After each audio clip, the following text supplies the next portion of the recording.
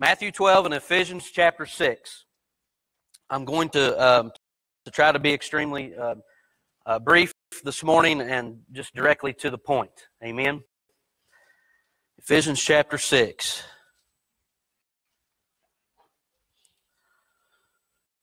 When you make it to Ephesians chapter 6, say, I made it. Starting in verse 10, the Scripture says this, Finally, my brethren, be strong in the Lord and in the power of His might. Put on the whole armor of God, that you may be able to stand against the wiles of the devil. For we wrestle not against flesh and blood, but against principalities, against powers, against the rulers of the darkness of this world, against spiritual wickedness in high places. Wherefore take unto you the whole armor of God, that you may be able to withstand in the evil day, and having done all to stand. Stand therefore, having your loins girt about with truth, and having on the breastplate of righteousness, and your feet shod with the preparation of the gospel of peace. Above all, taking the shield of faith, wherewith you shall be able to quench all the fiery darts of the wicked. And take the helmet of salvation and the sword of the Spirit, which is the word of God. Now listen to this, church. Praying always, with all prayer and supplication in the Spirit, and watching unto with all perseverance and supplication for all saints, and for me, that utterance may be given unto me, that I may open my mouth boldly to make known the mystery of the gospel. Let's pray. Father, we want to thank you once again for another day you've given us. Father, we want to thank you once again for the time that you've allowed us here this morning to come together, to worship you, to praise your holy name. Father, we want to thank you for each and everything you've given us. Father, we want to thank you for your word. And today our prayer is that you would speak to us through your word. Father, today we pray that we would be changed by your word, that we might be conformed into the image of your Son, Jesus Christ. Father, we pray that today, through the power of the Spirit and through the power of the Word of God, Father, that one individual may be saved. Father, we love you. We thank you. For it's in Jesus' name that we pray, and amen. Guys, we're going to be continuing our series this morning entitled Just Pray. Last week, if you were here, you saw that we moved from how to pray to what to pray for by touching on the subject of intercessory prayer. Last week, we defined intercessory prayer as pleading to God on behalf of another individual.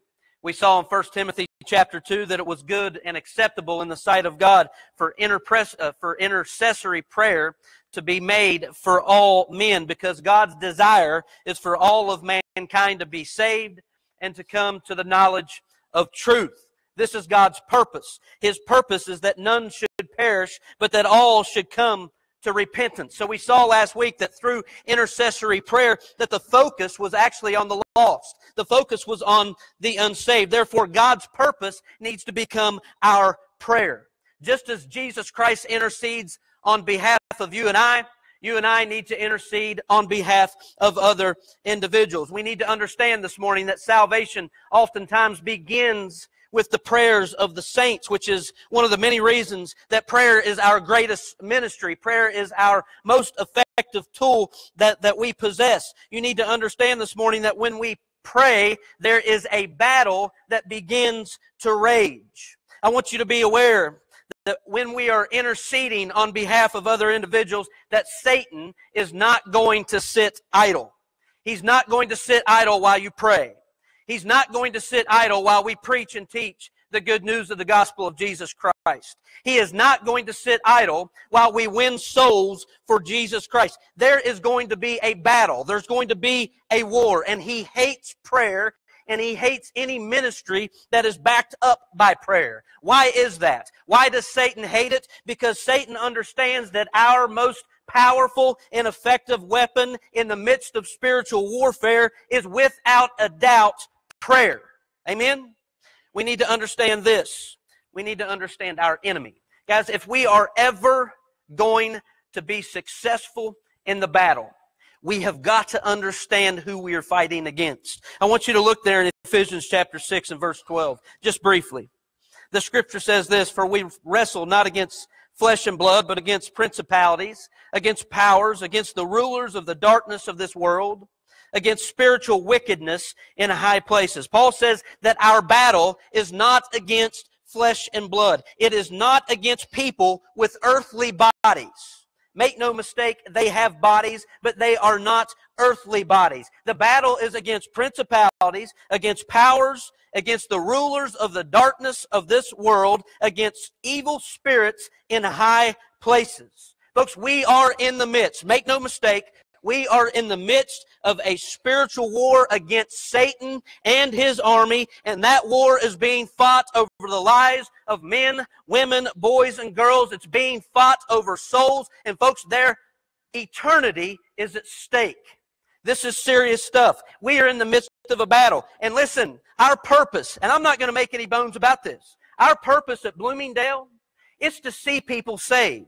Our purpose at Bloomingdale is that we want to see lives changed by the power of the gospel. That was the purpose of Jesus Christ, and that also must be our purpose. Jesus said, hey, the Son of Man came to seek and to save those which were lost. The Bible says that God sent not His Son into this world to condemn the world, but that the world through Him might be saved.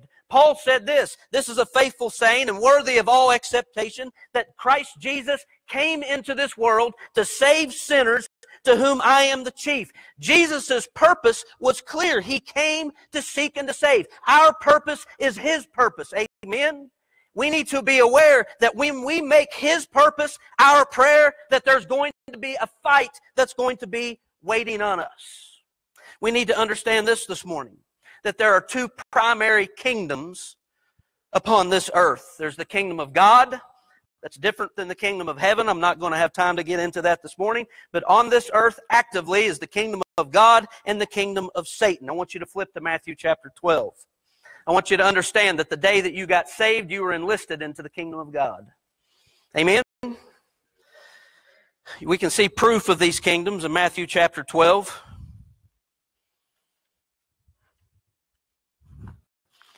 Matthew 12, look there starting in verse 24. Jesus had just cast out a demon from a man that the Bible says was blind and dumb. He says in verse 24, but when the Pharisees heard it, they said, this fellow doeth not cast out devils, but by Beelzebub, the prince of devils. The name Beelzebub is simply another word for Satan. What these Pharisees were essentially saying was that Jesus Christ was working directly for Satan. Jesus replied there in verse 25, and He says this, every kingdom divided against itself is brought to desolation, and every city or house divided against itself shall not stand. And if Satan cast out Satan, he is divided against himself. How shall then his kingdom stand? Jesus said, listen, if I'm working for Satan, then how in the world could Satan cast out Satan? If he were to do that, then his kingdom would not stand. Then his kingdom would be divided. So what Jesus says right here is that Satan, number one, has a kingdom, and that it is active upon this earth, and it is not divided. Jesus goes on to say, and if I be Beelzebub, cast out devils, by whom do your children cast them out? Therefore they shall be your judges. But if I cast out devils by the Spirit of God, then the kingdom of God, do you see that? Then the kingdom of God, there's the other kingdom, is come upon you. So we have two invisible kingdoms that Jesus Christ mentions in this passage. We have the kingdom of Satan and we have the kingdom of God. And it is the primary task of the kingdom of Satan to keep individuals out of the kingdom of God. And the primary way that Satan does this is by setting up strongholds. He sets up barriers in the minds of unbelievers. Now I want you to understand this. When we are praying for the lost, that Satan is or has set up strongholds. I want you to flip to 2 Corinthians chapter 4. 2 Corinthians 4.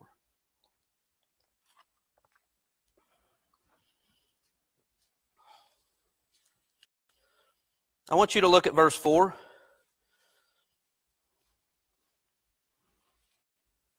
When you're there, say I'm there. In whom the God of this world hath blinded the minds of them which believe not, lest the light of the glorious gospel of Christ, who is the image of God, should shine unto them. Who is the God of this age? Who is the God of this world? It is none other than Satan. What has he done? He has blinded the minds of unbelievers. They are living in the kingdom of darkness. They don't see their need in Jesus Christ. They are blind. Satan has set up strongholds in the minds of these individuals, and they're not going to believe unless the glorious gospel of Christ should shine upon them, is what the Scripture says. Flip to 2 Corinthians chapter 10. I want you to look there starting in verse 3. Paul says this, "For though we walk in the flesh, we do not war after the flesh, for the weapons of our warfare are not carnal, but mighty through God to the pulling down of strongholds." There it is.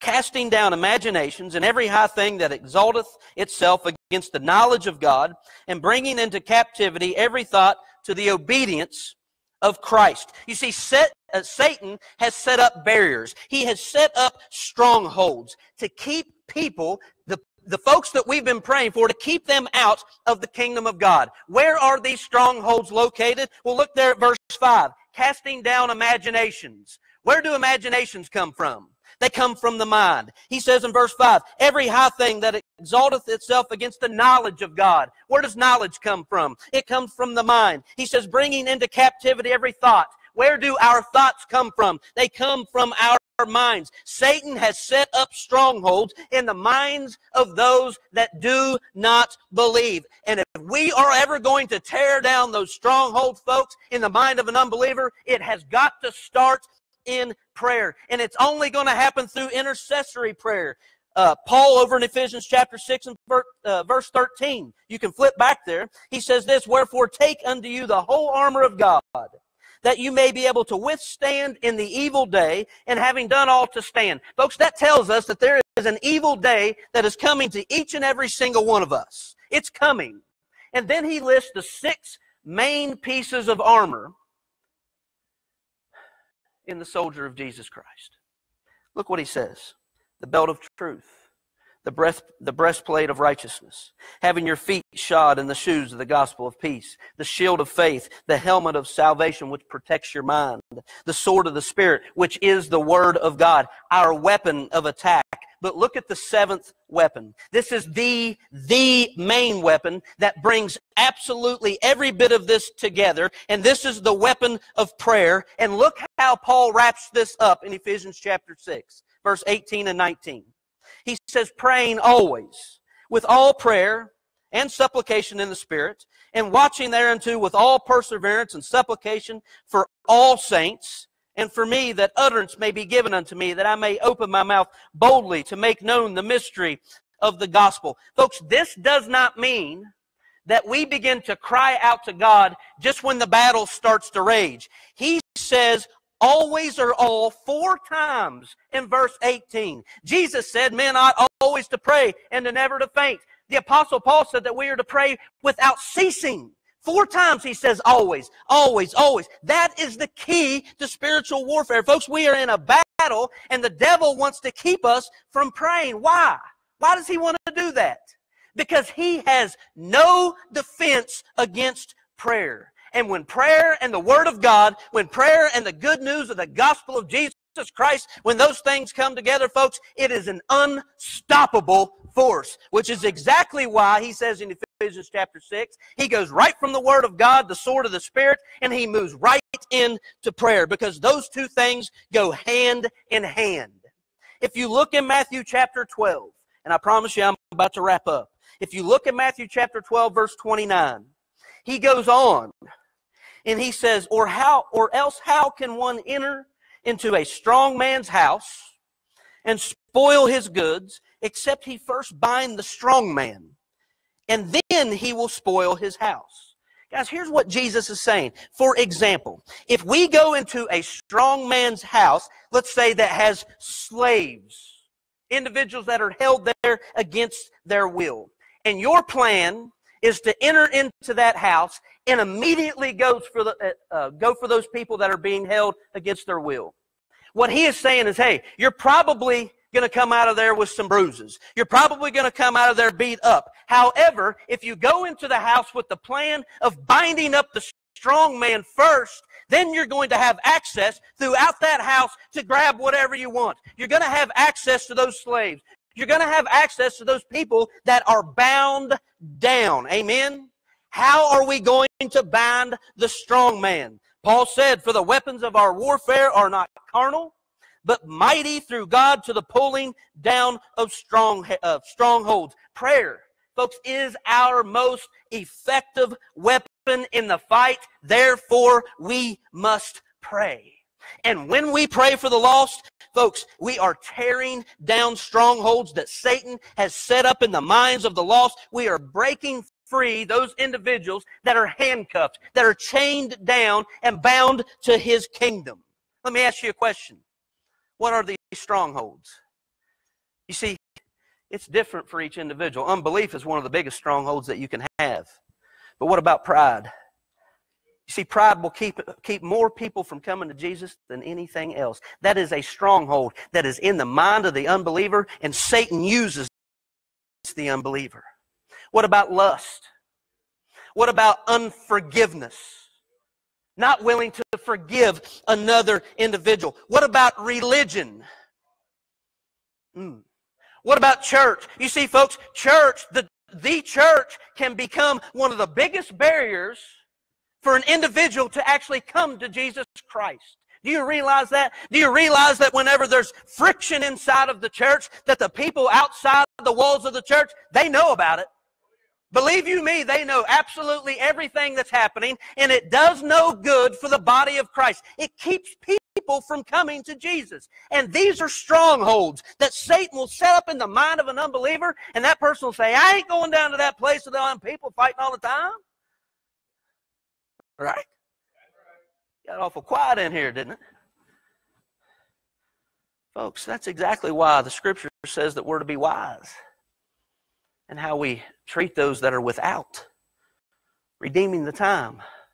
Why do we need to be wise to those that are without? It's talking about non-Christians, because they will use absolutely every excuse in the book to not come. Amen? Prayer is what tears down strongholds. Prayer is our weapon. In Acts chapter 16, actually just flip over there, just real quick, over to Acts chapter 16.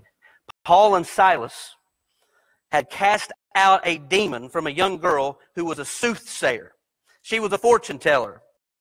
And when her masters saw that they were not going to be able to make money off of this young girl any longer, they had Paul and Silas beaten and thrown into jail. I want you to look there at Acts 16, starting in verse 23. The Scripture says, and when they had laid many stripes upon them, meaning Paul and Silas, they cast them into prison, charging the jailer to keep them safely, who, having received such a charge, thrust them into the inner prison, and made their feet fast in the stocks. And at midnight, Paul and Silas prayed. You guys see that? They prayed and sang praises unto God, thanksgiving, adoration.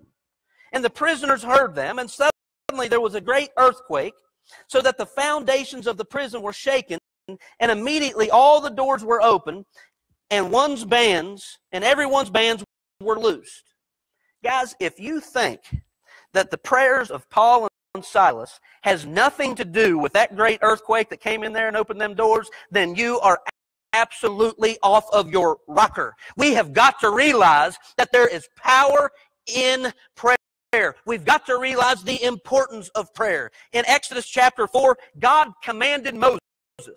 He said, I want you to go into Egypt. I want you to bring the people out. And he says, what if they don't listen to me? What if they don't believe me? And God said, what is that in your hand? What did Moses say? He said, it's a staff.